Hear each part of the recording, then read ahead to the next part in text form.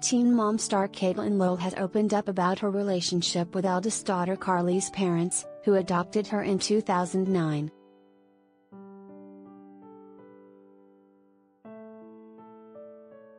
Teen Mom OG star Catelynn Lowell has been a fixture on the reality TV scene since 2009, when she was pregnant with her daughter Carly.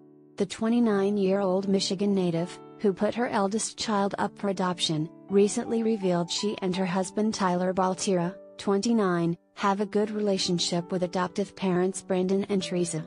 They are her parents. They get to make all the decisions for her, and rightfully so, she told Us Weekly on October 6.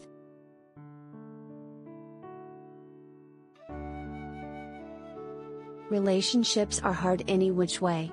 So it's just all about, growing and learning and maneuvering. Catelynn and Tyler have since welcomed daughters Novalee, 6, Vaeda, 2, and Rya Rose, 1 month, but still have a relationship with Carly. I feel like whatever happens, I have to filter through Brandon and Teresa first, Tyler said of their dynamic during an episode of Teen Mom earlier this year.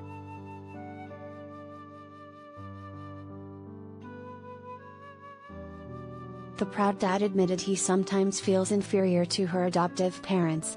I don't trust what I'm gonna say sometimes.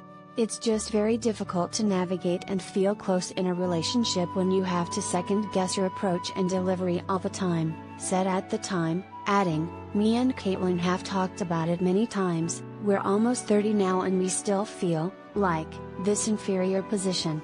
I don't want it to come across like that, but at the end of the day, the reality is, I cannot get to Carly unless it's going through Brandon and Teresa.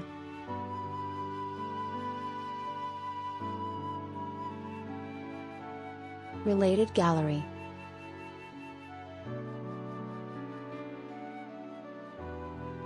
Teen Mom OG, photos from the show.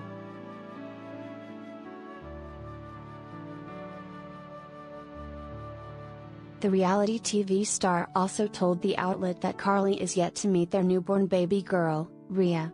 We have sent her mom and dad pictures and stuff like that. She's seen her, but not in person yet. Tyler also shared a photo of his baby girl to Instagram, which showed her resting on his chest.